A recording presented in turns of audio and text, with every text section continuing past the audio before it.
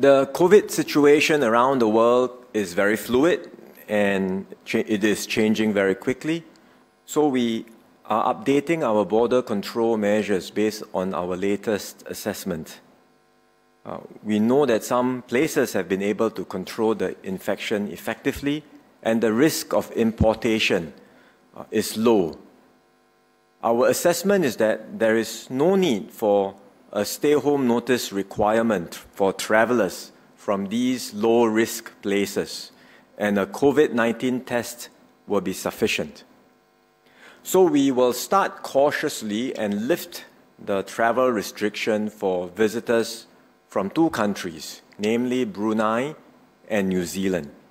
In other words, for travelers who have been in Brunei and New Zealand in the last 14 days prior to entry, when they arrive in Singapore, they will undergo a test at the airport and there is no need to serve a stay-home notice. There are other low-risk places where the stay-home notice may not be required, but out of an abundance of caution, we will keep the SHN for now.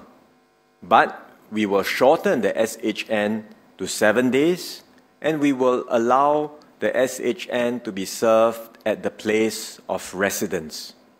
And these places are Australia, excluding Victoria, Macau, mainland China, Taiwan, Vietnam, and Malaysia. For incoming travelers from all other places, the usual 14-day stay-home notice at dedicated facilities will apply. And regardless of the duration of SHN, whether you are on a 7-day or 14-day regime, we will continue to administer a COVID-19 test towards the end of the stay-home notice.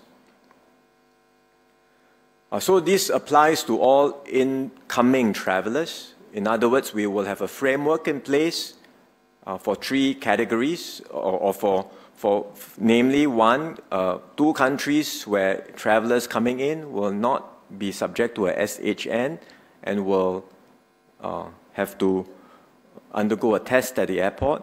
Second, from a few countries which I've highlighted where they will serve a shorter 7-day SHN and do so at home.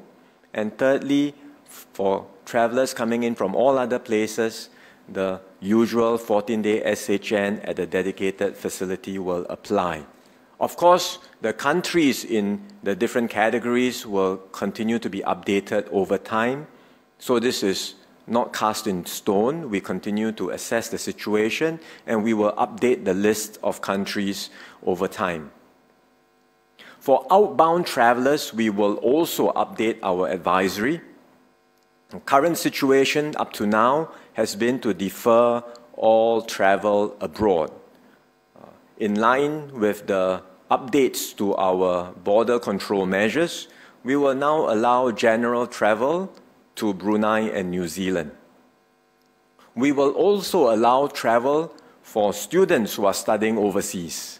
And that's because many foreign education institutions are resuming their terms quite soon, and we know that there are students based in Singapore who are full-time students and who have to go back to school in these various institutions. By updating the travel advisory, it would mean that these students, when they travel, or travelers who are going to Brunei and New Zealand, in compliance with the updated travel advisory, will be eligible for government subsidies and insurance coverage for treatment when they return, if they end up being infected with COVID-19, because they are traveling in compliance with the updated travel advisory. But such travelers will still be subject to prevailing border measures, including the payment of their stay at dedicated SHN facilities and any tests that have to be administered if and when applicable.